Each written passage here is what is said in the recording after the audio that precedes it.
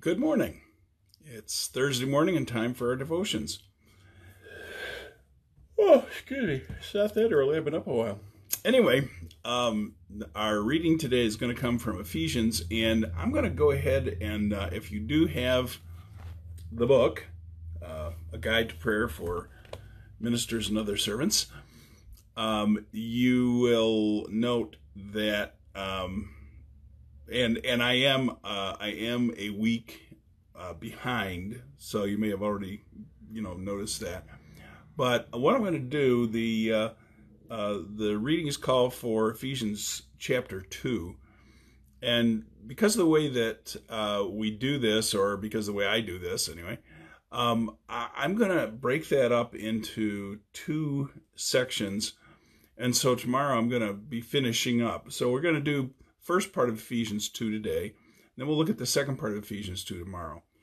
But let's go ahead and get rolling in that, and I invite you to join with me in the invocation.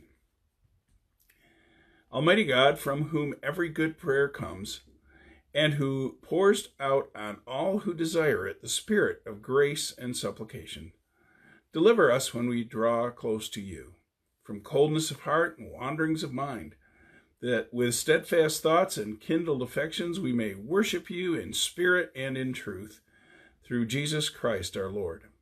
Amen. Well, again, we're going to be in Ephesians chapter 2, and we're going to be reading verses 1 through 10. I don't know why I'm having trouble today, but I am. You were dead through the trespasses and sins in which you once lived, following the course of this world, following the ruler of the power of the air, the spirit that is now at work among those who are disobedient. All of us once lived among them in the passions of our flesh, following the desires of flesh and senses, and we were by nature children of wrath like everyone else. But God, who is rich in mercy, out of the great love with which he loved us, even when we were dead through our trespasses, made us alive together with Christ. By grace you have been saved, and raised us up with him, and seated us with him in the heavenly places in Christ Jesus, so that in the ages to come he might show the immeasurable riches of his grace in kindness toward us in Christ Jesus. For by grace you have been saved through faith, and this is not your own doing, it is the gift of God, not the result of works, so that no one may boast.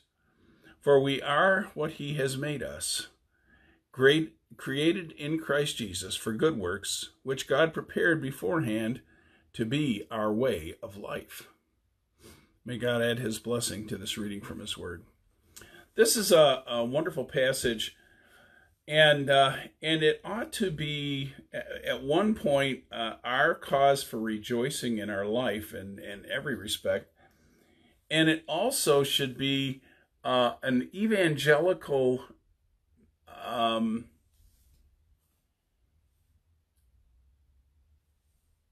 it should give us all a very evangelical orientation, because what is being said here, we know in our hearts to be true, don't we? What's being said here very clearly is that we have all been lost in our lives to sin. We see that as a biblical, theme throughout all of the Old Testament, really in all of the New Testament, that, we started out in this relationship with God, and then we threw that away via sin. And since we have all sinned, we've all fallen short of the glory of God. Therefore, on our own initiative, there is nothing that we can do to make that right. God sets up in the Old Testament, he sets up a series of different kinds of offerings for any of a various number of sins. Some were very specific to the sin. Some were general offerings. But the bottom line for a sin offering was that it had to involve blood. Why? Because as God said, if you do this, you will die. And so it was the sacrifice of a life. It was less about God wanting bloodshed, for heaven's sake, than it was about God wanting us to understand how critical sin was. It destroys life. Now, that's Jamie interpreting that, okay, but I really think it's so abundantly clear that I feel comfortable saying that. There is a price to be paid for sin, and that price is a life. Hence, when Jesus comes, he becomes the ultimate sacrifice, not one that we make in our imperfection, but one which God himself makes in his perfection. That's the one of the great and wonderful joys of being a Christian, is knowing the forgiveness of God, which he desired for us at such a level. Okay, so this is God's idea. This was God's plan from the beginning. This is what God wants for us. This is what God wants in us. So it's God's plan from the beginning. And he loved us so much that he knew we could not do a sufficient job of correcting ourselves. No matter what the rules were, no matter how clear they were, no matter any of that, God knew we could not do it ourselves, and therefore he is the one who made the sacrifice on his part, and it cost him dearly. So when the passage here says at least two different places, it is by grace you've been saved. God's grace, God's gift, God's promise, God's hope, God bringing that into our lives because of his gracious love for us. Make no mistake, God loves you. Make no mistake, God loves a person who really ticked you off yesterday. God loves the person who you can't stand. He may not like what they do, and he may not like what I do every moment of my life, but he loves us. He looks beyond the sin, even though that sin is so enveloping that it will suffocate you eventually. The reality is that sin leads to death. We just talked about the woman caught in adultery, and it's very clear, that Jesus isn't disagreeing with the law. Or she was caught in a particular sin, the punishment of which was death, and he doesn't tell them, no, you can't kill her, but he does say, anybody who hasn't ever sinned can go ahead and throw the first stone. And then they realize that indeed none of them are valid possibilities for throwing the first stone, because of course they've all sinned. And so the reality is that sin destroys us from the get-go. We're enveloped in sin, the nature of our human condition, and it is only through God's grace that we come out of that condition and have hope. Otherwise, it's just death. And so we, of course, we're going to die short of the Lord's return, which, quite frankly, I think is coming closer and closer. I would be right whether I'm talking about, next week or 1,000 years down the road. The return of Christ is getting closer and closer, right? But I personally think we are closing in. I don't think it's going to be 1,000 years down the road. And so, anyway, short of his return within our lifetime, we are all going to die physically. But I think that's, one of the things that's really critical to note in that is, the Bible says to be absent from the body is to be present with the Lord. So there is an element in which we look at it, and though the body may die, the part that makes us who we are, our soul, our spirit, is going to continue on in Christ until a day of resurrection where we will be rejoined with a body that is perfect. I remember as a kid sitting around the dining room table, and I don't know what the passage of scripture was for that Sunday's message, but we were talking about the sermon. I didn't do that every week, okay? So it's not like I was just a little kid at the time, but it's not like we were the perfect family that sat around talking about the sermon and, and applying it to our lives at the age of 5 kind of thing. But I always was one of those little boys who shopped in the husky department, and used to offend me deeply because I thought, why don't they just say, it's a store for fat little kids? But they didn't. They had a husky department, and so as we were talking about, we would be given new bodies, and I remember saying, I just hope mine's a little thinner than this one, and and we all laughed and everything. But the point is, we will be given perfect bodies to go with our perfected souls, which will never experience death. The body may die, but the part that makes us who we really are goes to be with the Lord if we die in Christ. And so, as I said before, the passage here describes that reality, but it also points out it's not through your works that you're going to get there. It is through the grace of God. It is through God's love. It's through God's compassion. It is through God's work. All we have to do is receive that, acknowledge it, and claim it and receive it and walk in newness of life. And if you really had a perception of God walking beside you, wouldn't your life look different than it typically does? And God understands that we are not yet perfected, and so he walks with us, and his grace gets us through the rough spots.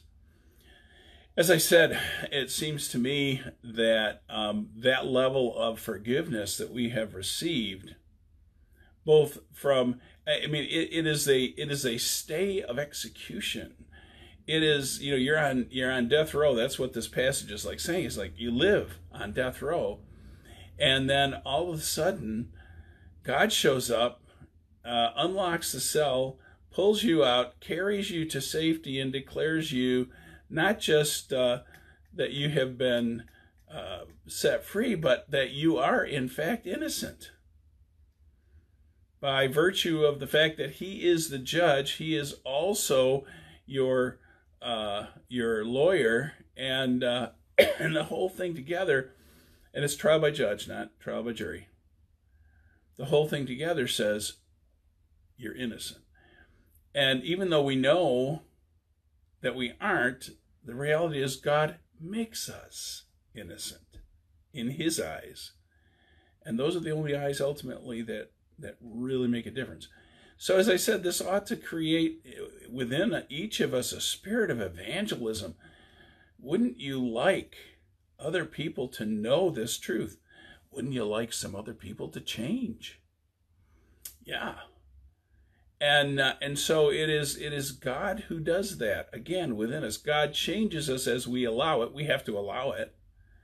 But God is the one who does the change. Again, by his grace you are saved. And what is our part in it? Faith. By grace you have been saved through faith in Jesus Christ. So, this first part is a celebration and a real naming of the details of where our forgiveness has come from, and an assertion that we have indeed been set free, that we have been declared innocent by God, and that we live new lives. If you're tired of the life you're living at some level, God has new life for you. If you're in Christ, God has new life for you. It is that continual, I guess the computer representation would be the upgrades. It's a continual upgrade of your life by virtue of God's presence and his grace and his love and his forgiveness. So that initial forgiveness leads to an openness and further forgiveness, and God brings glory unto himself by lifting us up. So as you think about that today, you might want to say with me, this great verse from Ephesians, the 2nd chapter, verse 8. For by grace I have been saved through faith. Let's try that. By grace I have been saved through faith. Say it out loud one more time. By grace I have been saved through faith. And this is not my own doing. Okay, say that with me. And this is not my own doing. It is the gift of God. If you're having trouble, if you have your short-term memory is not working all that great, mine might not. I've got it right in front of me, so get it in front of you. Ephesians 2:8, and remind yourself consistently, that it is God's grace, and when we fail, His grace is sufficient to reestablish that journey with us toward perfection. So keep those things in mind. Let them be at the forefront of your thoughts today, and so find the grace of God, and so find the love of God, and so find the hope that comes through all that you might truly be a representative of Christ in the lives of others. May it be so in your life today.